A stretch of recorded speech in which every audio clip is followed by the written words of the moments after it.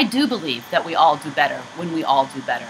I have a long track record of working on issues important to communities of people who often do not get listened to by City Hall.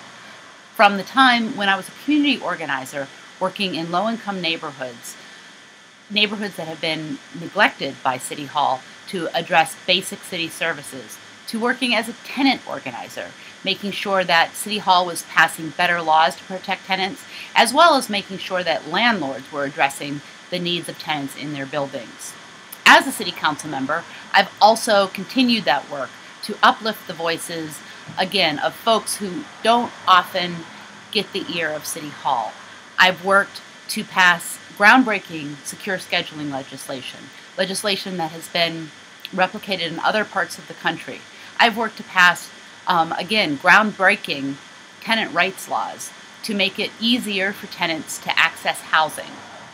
I want to continue doing that work. I'm really excited about working Washington's campaign to address the gig economy. I think the gig economy is an area in which employers have found a way to exploit loopholes and treat people who are truly employees as contract workers and deny them of their access to our good labor laws.